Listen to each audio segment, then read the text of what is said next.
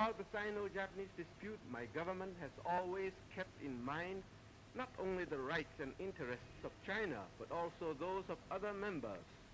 The present conflict has now reached a stage where it is more than a dispute between China and Japan. It has become a public issue for the whole world.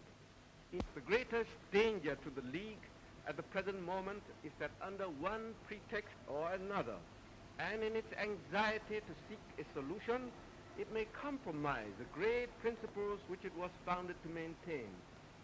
Furthermore, it is an open secret that the prestige of the League has suffered a great setback during the past few months.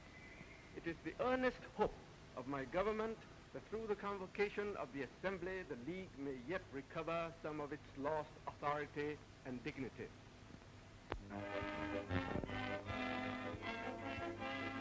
I wish at this Assembly to declare most clearly the attitude of the Japanese government in the Shanghai affair.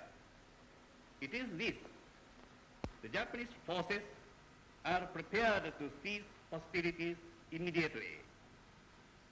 According as the situation in the Shanghai area becomes pacified, the Japanese expeditionary forces will be withdrawn from Chinese territory.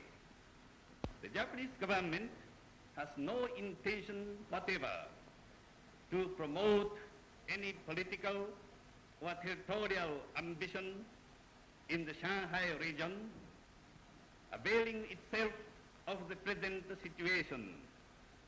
We have no desire to establish a Japanese settlement in Shanghai or in any other way to advance the exclusive interests of the Japanese.